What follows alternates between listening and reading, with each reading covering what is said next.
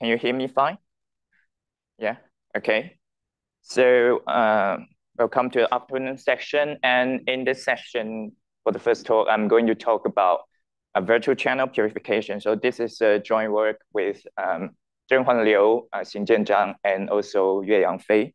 And Zhenhuan is also here in the conference. He did most of the hard work in this work. So if you have any further question, you can either approach me or approach him. Yeah. So overall, in this talk, I'm going to talk to you about mostly two things. So first of all, I'm going to introduce a powerful quantum error mitigation scheme with a minimal set of assumptions. And in the second part of it, I'm going to talk about some possible integration between quantum error mitigation and quantum error correction. So I guess this is kind of like the first talk that kind of mentioned about quantum error mitigation, if I'm not mistaken. So I'm going to try to motivate and explain quantum error mitigation a bit. So in the conventional way to implement QEC, at least those codes that various experimental groups are actively trying to actually implement right now, they still tend to have a fair bit of qubit overhead. And usually they have quite high requirement on gates, like it need high gate fidelity of like at least like 1% error rate or so. And also the logical case when you try to implement on the encoded qubit can be slow compared to the physical operation. So to address this and to try to better utilize the quantum hardware that we already have, quantum error mitigation is another way to try to tackle noise. So the essential idea is to use additional number of circuit runs in order to reduce the bias into output statistic using post-processing. So you can essentially look at the picture here, where the horizontal axis is the possible output values from the circuit, while the vertical axis is the probability of that particular output value. So let's say the ideal expectation value is this red dot here, red point here. Then the noise actually it will shift. Noise will shift the expectation value to this particular orange point, which deviates quite a lot, and the output distribution is signaled by this orange curve here. Well, what error mitigation try to achieve is to essentially move the expectation value much closer to the ideal value. And by doing so, actually in the process will inevitably broaden this distribution. And this will also lead to more number of circuit runs needed compared to the original one because the need of reducing the variance of this distribution and thus the overhead of circuit runs here. But the advantage that it brings is essentially it requires no or low qubit overhead because it's mostly post-processing. And it also very few additional gates needed. So there is really like very low or no requirement on the gate fidelity in order to be able to remove noise. And furthermore, you usually are computing on the raw physical qubit or like codes of very low distance, because if it's very high distance, then all of your error are dealt with by QEC anyway. So this usually means faster gates. So I have a talk about the motivation of QEM. So existing QEM methods, most of them require a various sets of assumptions. For example, you require either like noise knowledge or the ability to tune the noise, or some known symmetry on the output state, known symmetry of the problem, or some restriction on the target state and target problem. So what we're trying to do is trying to remove all of this restriction, because all of this assumption will limit the application scenario and make it very hard for experimentalists to choose the right techniques to apply. So we're going to introduce a new technique that remove all of the assumptions mentioned here. So the way it goes is we will first introduce existing techniques called virtual state purification. So this is a work by Alan Kozel in Oxford and also Bill Huggins in Google. And what they do is they assume that the ideal output is some pure state, right? We denote as rho 0 here. And then the actual noisy output is actually this rho 0 with some error component rho e. And we assume there is just one error component orthogonal to rho 0 here for simplicity, but the scheme goes more general than that. So what the purification process essentially try to do is it try to prepare this purified state, which is essentially proportional to rho to the power of n. And what this will do is if p is small, it will suppress p from p to n, which is exponential in the degree of purification n, right? So this is all well and good. It seems like very powerful noise suppression has been achieved, but how do we exactly achieve these states here? So the insights they give is instead of physically prepare this purified state, what you can do is actually very often in experimenting a lot of problems, you're actually trying to measure an observable on this state instead. You're not just trying to produce the state itself. And to obtain this expectation value, it can actually be written and obtained using this circuit here. So what this circuit is essentially use n copies of the noisy state rho. And then here there is a control qubit with a control permutation operator. So this will permute all the copies, so control permutation between the copies. And what this circuit will essentially enable you to do is measuring x and o will form the denominator here, and then measuring x will form the numerator here, and taking the quotient of them will give you the purified expectation value you want. So this is all well and good, but it comes with some restrictions, so to speak. So it's good that it can suppress error exponentially with the number of copies of rho here, right? But its limitation is its ideal output state have to be a pure state. So its input output state have to be a pure state. And second of all, the noise should be small such that the error-free component remains the dominant component, because as you see here, if 1 minus p is small instead, then 1 minus p will be suppressed more than the p. Okay, so it's a great technique, but still come with some assumptions. So how do we overcome this? This can be actually achieved by purifying the channel instead of purifying the state itself. So what do I mean by that is, let's say we have an error channel with 1 minus p probability of no error happening and p probability of some error component happening. So instead of purifying the noisy state, we're going to obtain a purified channel in the same spirit where the coefficient the error coefficient is suppressed from p to p to the n, right? Again, it's exponentially n. And the circuit that we are trying to achieve this is quite similar to before. So it's just this circuit here, and exactly the same as before. Instead of trying to physically prepare the purified channel, we're just trying to obtain the expectation value obtained as a result of this purified channel. And we're using this circuit here. So the main difference compared to before is instead of one control permutation, we're now using two that trying to bracket sandwich these copies of a noise channel inside.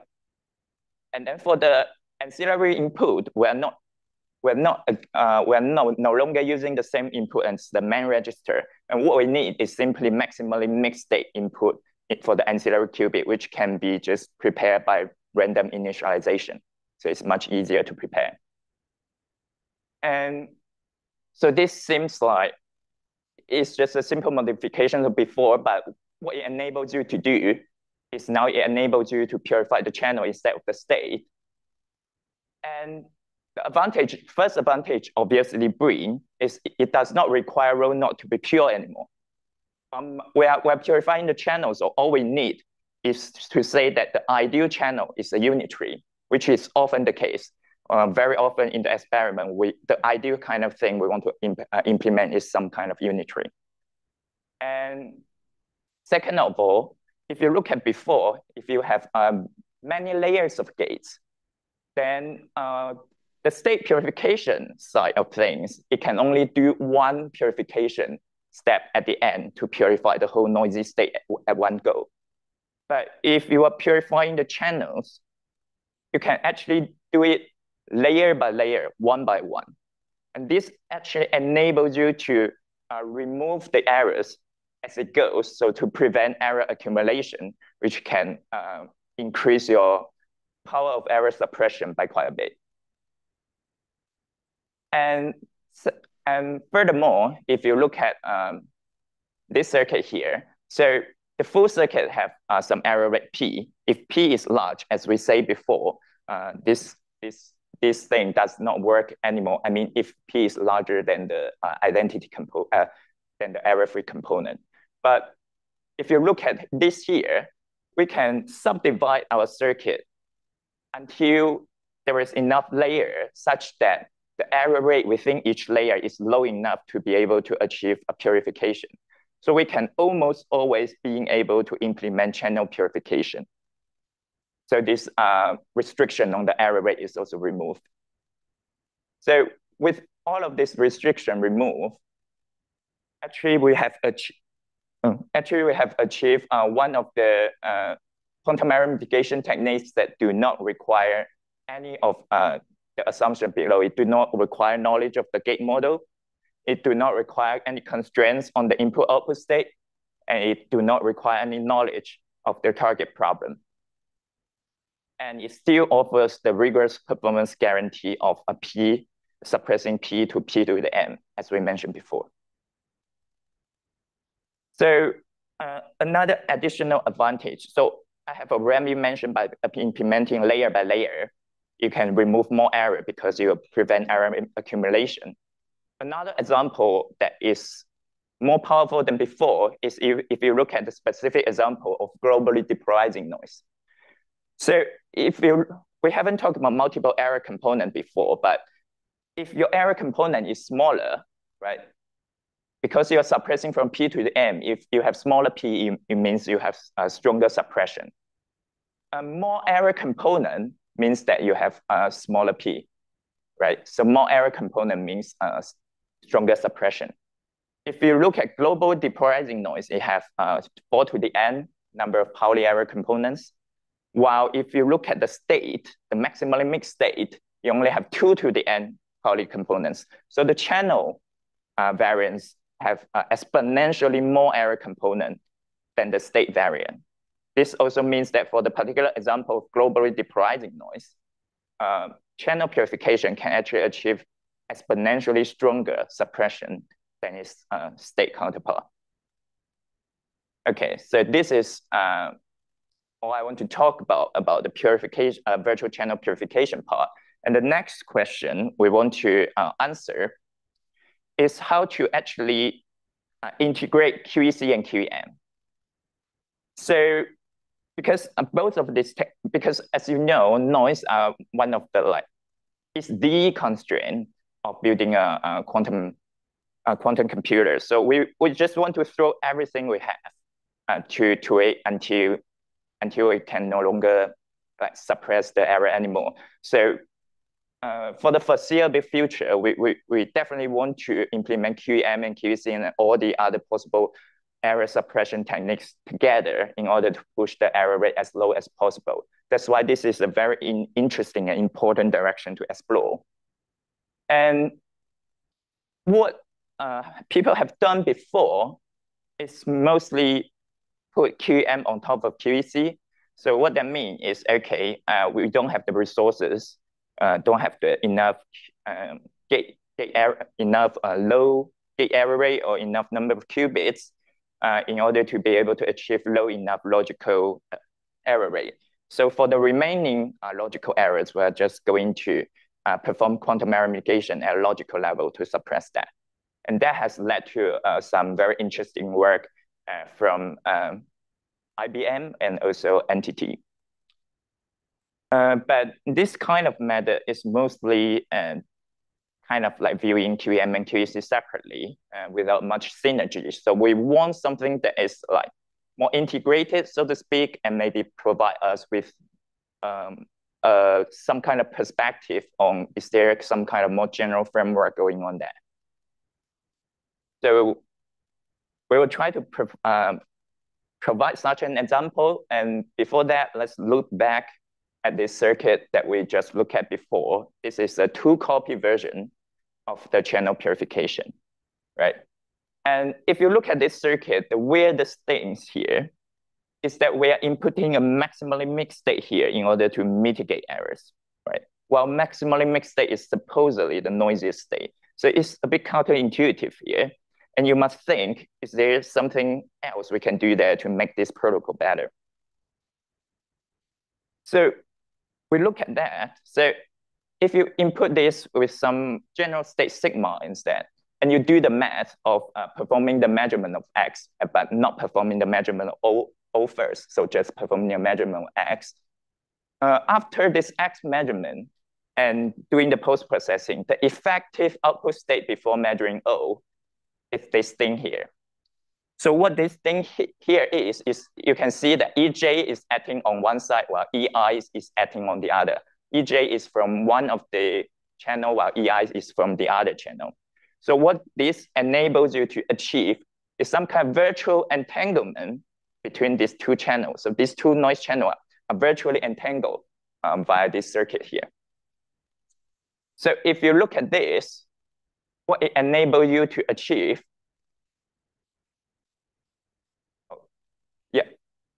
what enables you to achieve is if you choose this to be a code state of a quantum error correction code that can correct all of the noise in this particular error channel according to the KO condition, then we can actually achieve the same effect as a regular virtual channel purification. So this is not very interesting because you go through all the trouble of preparing a code state, but what you can achieve is still the same effect as the maximally mixed state. But what is more interesting is now you can actually try to perform syndrome measurement, right? And the result of this syndrome measurement is actually will collapse the noise of one particular channel. But because these two channels are entangled, actually this syndrome measurement will collapse the noise into the particular syndrome subspace of both channels on both registers. So what it enables you to do is actually by performing syndrome here, you collapse the noise on this register and enable you to actually perform correction on the second register, which is unencoded. So this can actually enable you to remove all of the noise on the main register compared to just purifying it. And what it enables you to do, it enables you to do this with just 2 copy and only paying the price of like purification instead of the price needed to like remove all of the noise. By price, I mean the sampling cost. Okay, so this is far more interesting now. And this is, as you see, is a very integrated way of integrating QEM and QEC. It's not just putting QEM on top of QEC. The last kind of things that I want to say is this particular circuit here is a newer thing that we just added onto arXiv maybe 3 weeks ago. And what this picture here is instead of one error channel, we have 2 error channel E and F. And here the E and F are the blip flip channel and the phase flip channel. So we are not just want to correct one channel, we want to correct both blip flip and phase flip channel. And what we do is we input a blip flip code on one register and a phase flip code on the other register. And because of, again, these 2 error channels, these error channels on the 2 register are entangled, what it enables you to do is by checking the blip flip noise and the phase flip noise, we can actually collapse the blip flip and phase flip noise on the second register, and we can correct them on the second register. So in this way, we can actually, by inputting just a blip flip and phase flip code, we correct both kind of noise on one of the register, achieving what can only be done by surface code before. So I will just preempt one of the questions that were bound to be asked here. the noise on different registers do not have to be exactly the same. They can be different, but I will not go into the details. And I would just want to go with the summary here. So what we do is we have introduced QEM techniques that require almost no assumption, that have very wide applicability. It also has enhanced flexibility because it can target particular gate layer or particular gates. And it has stronger error suppression compared to before. And it also has very native integration with quantum error correction, enable us to go beyond the usual kind of bias variance trade-off. So enable us to go beyond its original error suppression power without increasing the sampling noise at sampling cost. And it enables the virtual entanglement of different noise elements that enable us to merge kind of the error correction power of different registers. And I think this is a very interesting direction to explore. So with that, thank you.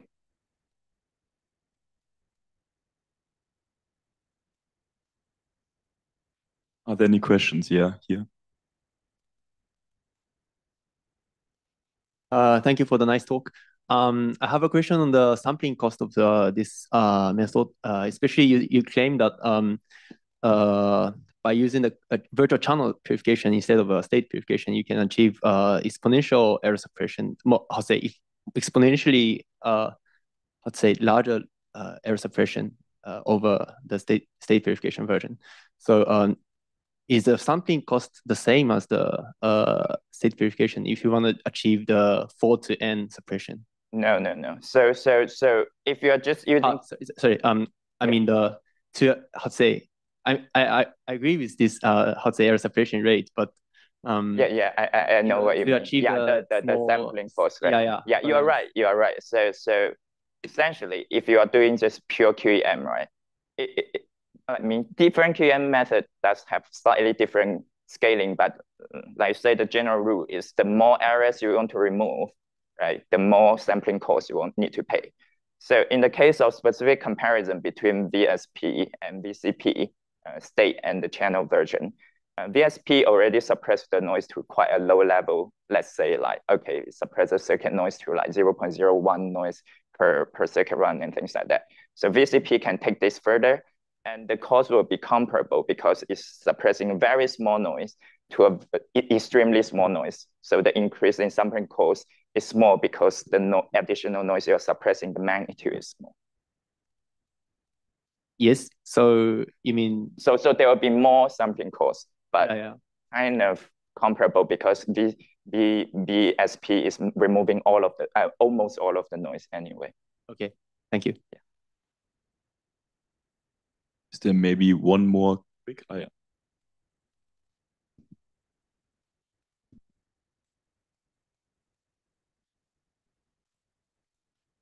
Thank you for a very interesting talk. I just want to make sure in what regime your virtual channel purification will be useful. I mean, like you said that like you can purify your channel at each layer, but the assumption we need to do that is that the error rate of in each layer should be quite large compared to the control swap gate. Yeah. But like in this regime, like control swap gate may be very noisy, and in early fault-tolerant regime, I think control swap gate is not a clipboard operator, so it may also be noisy. So I want to know in what regime will it be useful. Yeah, I think this is a very good question. So in like you say, in this regime, maybe the layer can go smaller, but in fault-tolerant regime, each layer may need to go a bit deeper such that the error rate of each layer, as you say, need to be larger than the control swap. Because as you say, in fault-tolerant regime, the control swap probably need to be implemented by CCZ and things like that. So you have more costs. So you need to do a trade-off there, which means that, okay, maybe you want to have the layer larger, or even the whole circuit is a layer. But even if the whole circuit is just one layer, you'll still do better than simply doing state purification. So you mean that you do virtual channel purification in the whole layer? Yeah, you can do the whole circuit as a layer, or you can just adjust the depth of your layer as you wish. Depends on what is the error rate of your individual gates in the circuit and also the cost for implementing the control flow. Yeah, thank you very much. Let's maybe have more questions offline and thank the speaker once again.